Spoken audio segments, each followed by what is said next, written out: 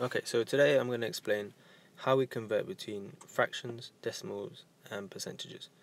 So here we have our fraction, here we have our decimal, and here we have our percentage.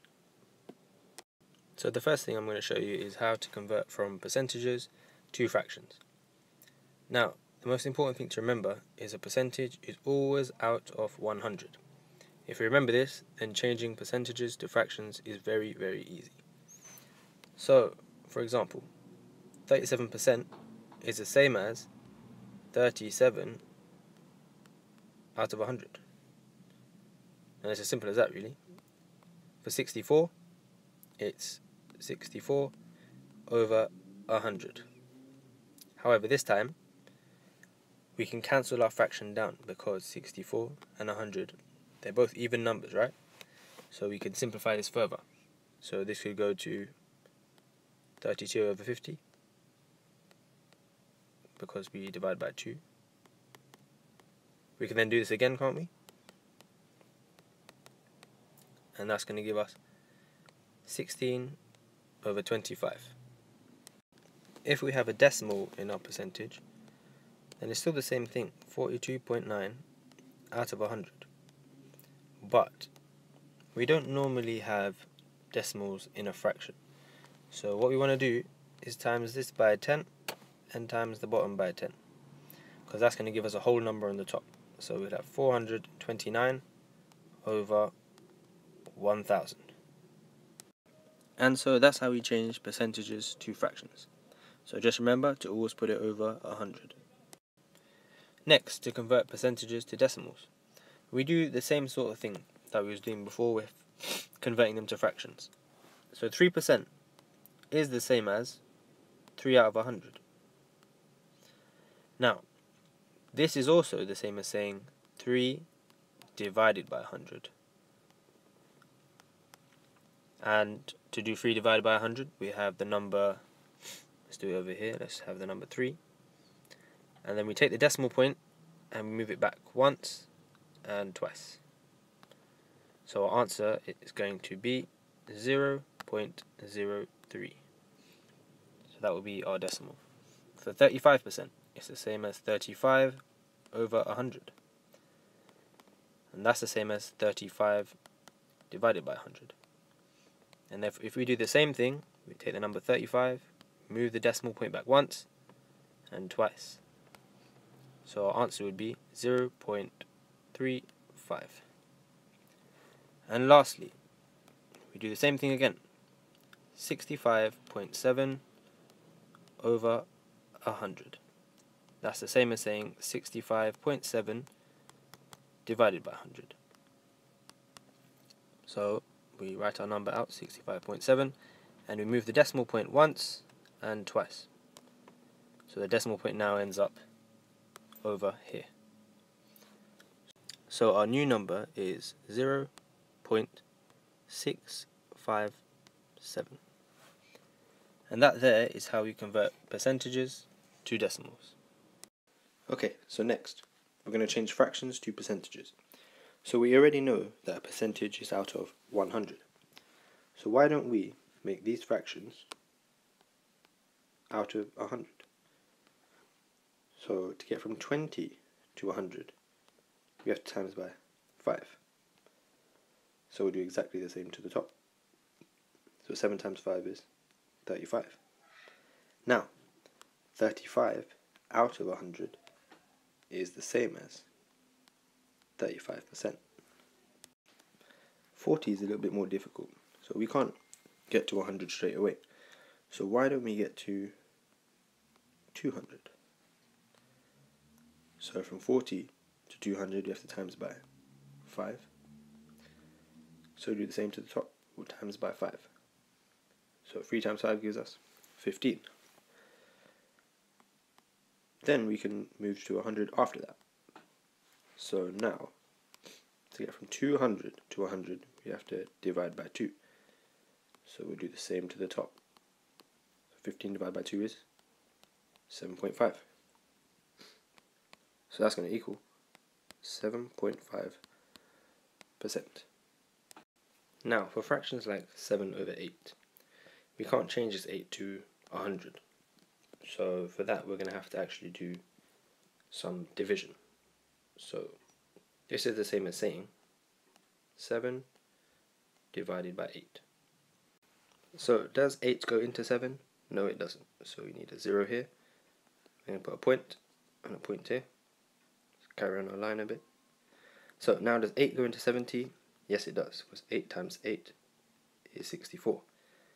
And then we have a remainder of 6. Right? Next, we need to see if 8 goes into 60. And we know that 7 times 8 is 56. And then there's a remainder of 4. Does 8 go into 40? Yes, it does. It goes in 5 times exactly. So now we've got a decimal, which is 0.875. Now, to change that to a percentage, all we have to do is times it by 100. So our decimal point is going to move 2 spaces, 1, 2. So it's going to be 87.5%. And that there is how we change fractions to percentages. Now to change fractions to decimals. So this is quite an easy fraction to change, 3 over 10, because it's the same as saying 3 divided by 10. And we know that to get 3 divided by 10, we have the number 3, the decimal point is there, and we move it back once. So it's now there. So that's going to give us 0.3. Now for 4 over 25, what we could do is, why don't we make the bottom number 100? So let's do that and see what we get. So to get from 25 to 100, we have to times by 4. So let's do the same to the top, and that's going to equal 16. So now this is the same as saying 16 divided by 100. Now we just have our 16. Here's our decimal point. We go back once and twice because we're dividing by 100. So our final answer is going to be 0.16.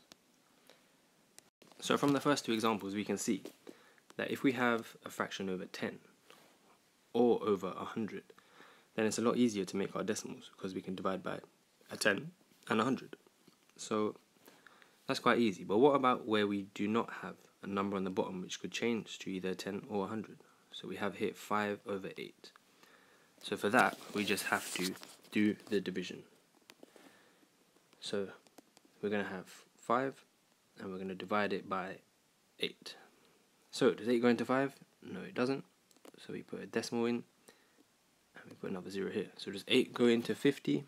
Yes, it does, because 6 times 8 is 48. And then we need to add 2 on to get 50, so our remainder is 2. Does 8 go into 20? It does, it goes in twice. 2 times 8 is 16, and we've got a remainder of 4. And now does 8 go into 40? Yes, it does, it goes in 5 times. And there's no remainder. So there we have our decimal, 0.625. And that's how we change fractions to decimals. Next, to change decimals to percentages.